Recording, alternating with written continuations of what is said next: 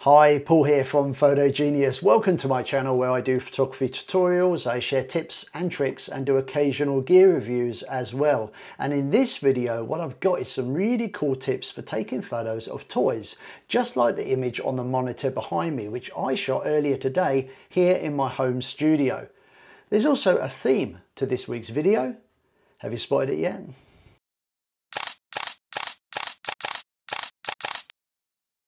I was a 9-year-old kid back in 1977 when Star Wars was released in cinemas, and I've been a fan ever since. I've still got some of my original figures, which are now highly collectible.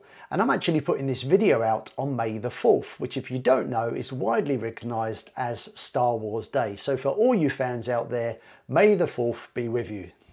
So in this video, I'm going to take you behind the scenes and show you how I captured these images. I've got some really cool tips to share with you for toy photography. And of course, you don't actually need to be a Star Wars fan to enjoy the video.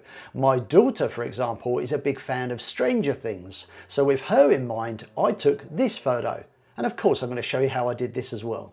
Now, aside from Star Wars, the inspiration for this video actually came from some Instagram accounts that I follow. I want to give these guys a quick shout out. Trooper Nerd, Sergeant Bananas, Small Wars, the Imperial Grunt, Everything Kylo, and the amazing Mitchell Wu. These guys are amazing, so please check them out. I'll put links to their accounts in the description below this video. And some of these toy photographers go to great lengths to take amazing images and make them look as realistic as possible, creating sets, creating dioramas, using props, even going as far as using smoke bombs to create effect. Now, I can't do these things here at home, so I wanted to keep it really nice and simple for this video. So what I'm going to do in this video, anybody could do at home. Now, the camera I've been using today is my Nikon Z6, but you can use any digital DSLR, mirrorless or bridge camera, it doesn't matter too much. Now, one of the first images I shot today is the image that's on the monitor behind me. It turned out to be one of my favorite photos of the day, and it's a picture of this figure here, which I picked up in a local toy sale for half price. Now, what's behind the figure is actually my monitor. So I'm using my monitor as a background, and on the monitor, I've got this really cool background. Now, the background is something you can either create yourself in Photoshop if you're handy with Photoshop. You can use a screen grab, but I actually used a background that I downloaded from the Star Wars website. So on the Star Wars website at the moment, there's some free downloads that you can download. They're pretty cool, and I'll put a link in the description below if you want to check them out.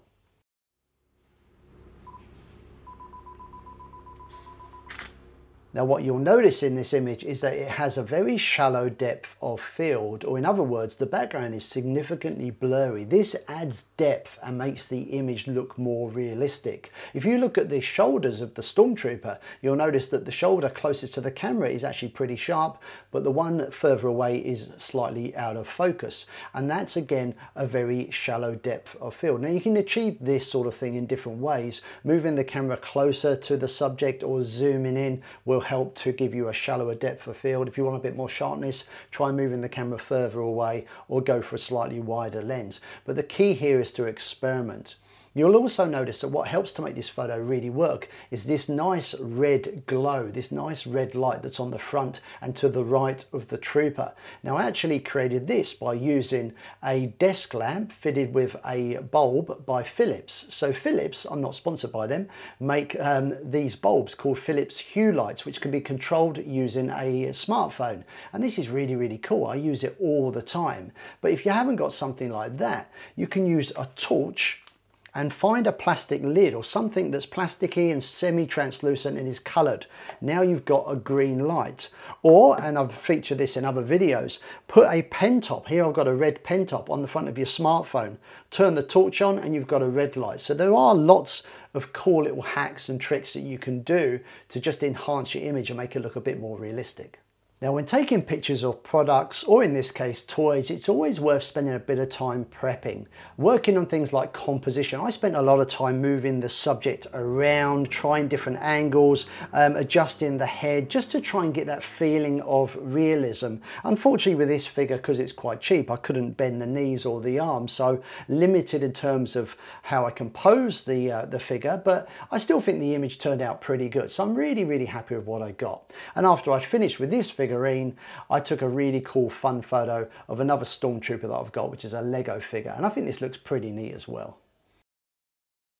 Now this next image turned out really well, but actually took a bit more work, because as you'll see, there's 3 troopers featured in this image, but I only have the 1 toy. So what I had to do was take 3 individual images and then merge them together in Photoshop.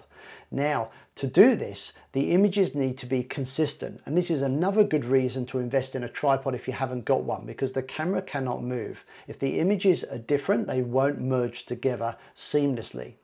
You'll also notice that in this image, the trooper closest to the camera is sharp, but the ones in the background are out of focus, and this gives a feeling of realism and depth to the image. Now to do this, what I did is I shot the first image with the trooper to the left, closest to the camera. I focused on the trooper, took the picture, and then locked the focus by putting it from auto to manual focus.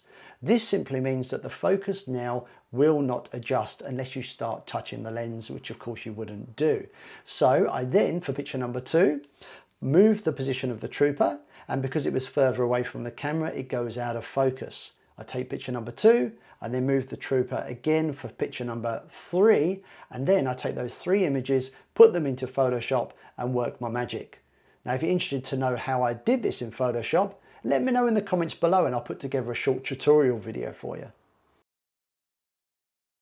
So as a change to photographing the figurines, the next thing I did was moved on to this image here, which if you don't know is an image of a TIE fighter chasing the Millennium Falcon. Now if you're not a Star Wars fan, you won't know, but the TIE fighter is the bad guys, the Millennium Falcon is the good guys. These toys used to belong to my son, who's long since outgrown these, so they come back to me, which is great.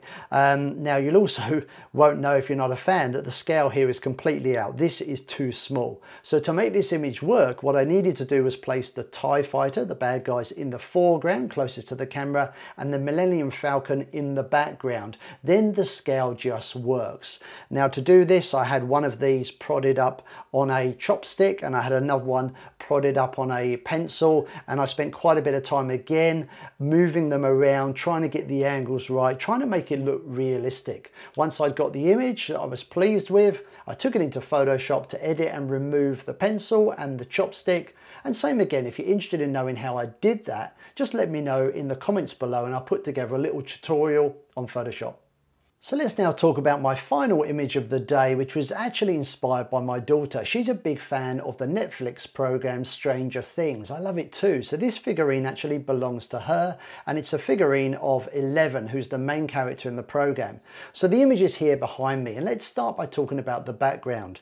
The background actually started as a simple photo of the sky that I'd taken on my smartphone.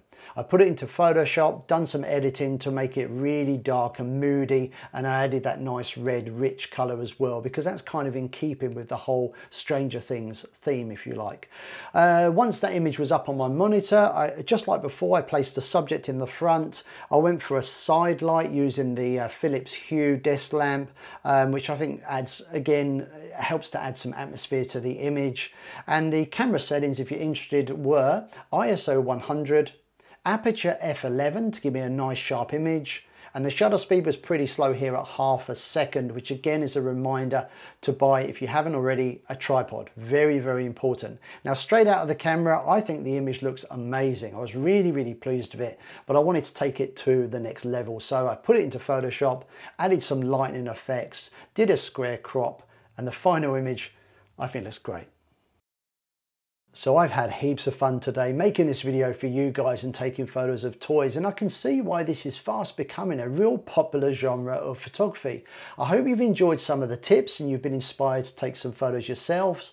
And if you do and you post them to Instagram, please make sure you tag @PhotoGeniusBrisbane so I can see your images and check them out for myself. If you've enjoyed this video, please give us a thumbs up, consider subscribing to my channel, and down below you can leave comments, suggestions and questions. I hope to see you again sometime soon. May the force be with you. See ya. Bye.